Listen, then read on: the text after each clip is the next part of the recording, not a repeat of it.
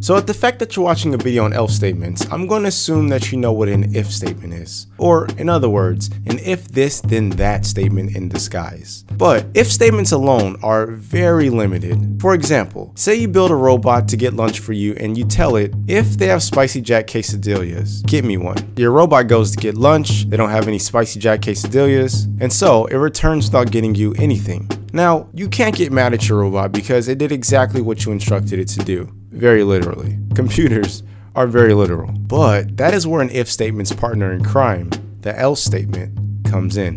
Let's start with, what is an else statement? Well, in the most layman's definition possible, an else statement is a conditional statement that will run if the initial condition is not met. And they are very important to programming. Going back to our example, an else statement would be the equivalent to telling your robot, if they have spicy jack quesadillas, buy me one. Else, give me anything. Your robot again goes to get lunch, they don't have any spicy jack quesadillas, that initial condition is not met, and so it gets you anything. And honestly, else statements don't get any more complex than that. They are pretty simple concepts to get your mind around. Now, let's look at how to use an else statement properly with code. And we're going to do this by using two different languages, because I think it can be really helpful to see how they compare and contrast. And plus, you'll pretty much learn two languages at once. So on the left is the language C# using the IDE Visual Studio, which should interest you if you want to do Windows development or want to make games using a popular game engine called Unity. And on the right is the language Python 3 using the IDE Visual Studio Code, which should interest you if you want to get into more general programming or data science. Alright, so here I have two brand new console projects, and if you don't know how to make a new console project in either C# or Python or both, be sure to check out the video in the description. It's called How to Install an IDE, and at the end of that video I'll show you how to do that. Alright, so just like the if statement lab, this else lab is going to be pretty quick and easy because there's not much to it. So how do we use an else statement? Well, the first thing that's important to know is that else statements are completely useless without an if statement. They are 100% dependent on an if statement. To demonstrate this, over on the left in C#, I'm just going to get rid of these two lines because I don't need them. They come standard with every new console project. And then I'm just going to write out else and then our code blocks. But you can see that we have an error. But syntactically, we did everything right as far as syntax is concerned. So what did we do wrong? Well, again, else statements by themselves are completely useless. They need an if statement to depend upon. So to fix this, I'm just going to come above the else statement and write if, and then let's actually do false, and then our code blocks, and then there you have it, fixed. As you can see, we're getting no errors, we have no issues, everything is fine and dandy. So let me explain this relationship that we have going on here. So you have your if statement right here, and this code block is only going to be ran if the boolean inside the parentheses is true. But at the fact that we set it to false, it's going to go down and do this else statement. So in other words, if this statement is true, that means whatever's inside this parentheses, if this returns true, then run this block of code. Else, run this block of code. As simple as that. And to demonstrate this, I'm going to write to the console. So I'm going to use console.writeLine. And then here I'm going to put plan A, and then I'm going to come down here in the else and then write console.writeLine, and I'm going to do plan B. And then of course I need to add a console.read key just so that the terminal doesn't close on us until we press a key. And then just for demonstration purposes, I'm going to change this to be a true value. Then I'm hit the start button up here and bring the window over right here, and you can see that it prints out a plan A.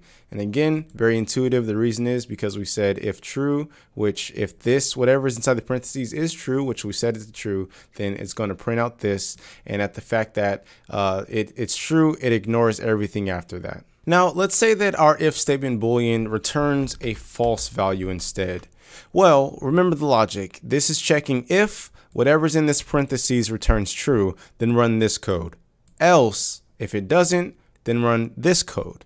And you can see that Visual Studio, the IDE, is giving us a little heads up that this is not going to be reachable because it's kind of, they kind of put the alpha down a bit. It's a bit darker than the rest of the code, which is a nice little heads up from the IDE. And just to demonstrate that this works, I'm going to hit the start button and bring the console window over, and you can see that it prints out plan B, just as we expect. And now over in Python, the else statement works the exact same. However, of course, the syntax is a bit different. And just like the else statement in C#, we can't just write an else statement by itself in Python either.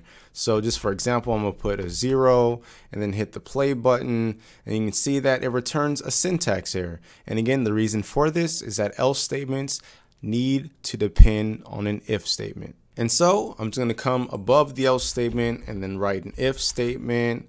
I'm just going to say if false, and then I'm going to print out what, I'll just do 1, I guess.